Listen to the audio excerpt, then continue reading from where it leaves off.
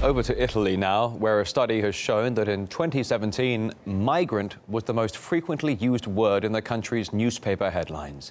Against the backdrop of the ongoing refugee crisis, Italy is going to the polls on Sunday, and public opinion seems divided, with right-leaning parties gaining momentum.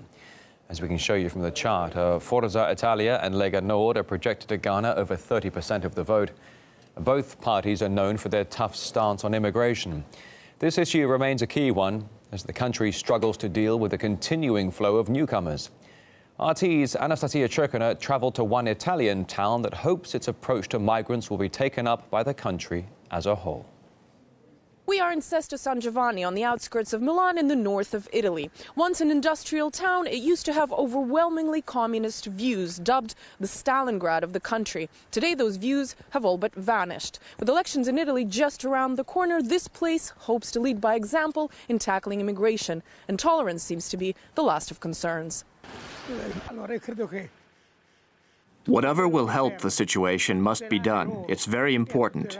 In other countries, they are already doing these kinds of things, and no one gets offended, because it is a warranty for us and them. We need to find the best solution possible.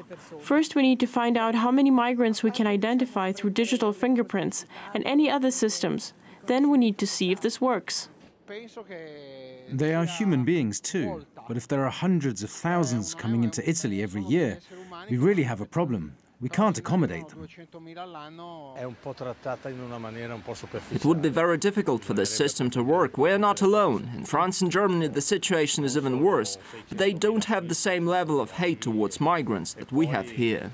Most recently, 200 migrants were expelled from here. Plans to build one of the biggest mosques in northern Italy were blocked, and works to install facial recognition security cameras are already underway.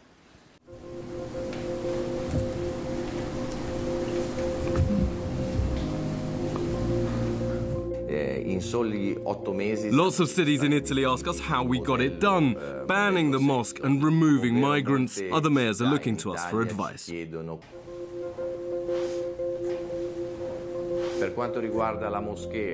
left had plans to build one of the biggest mosques in northern Italy. This project would have meant turning my city into Italy's Mecca. This was a criminal project that would have turned Sesto San Giovanni into a magnet for Muslims.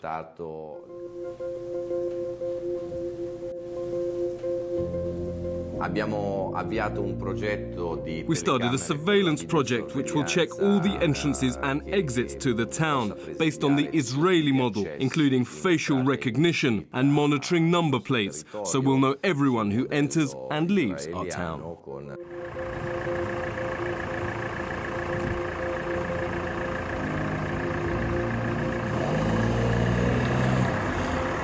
I hope so. I hope that after the next election on Sunday, we will have a government in Rome that will do the same we are doing here.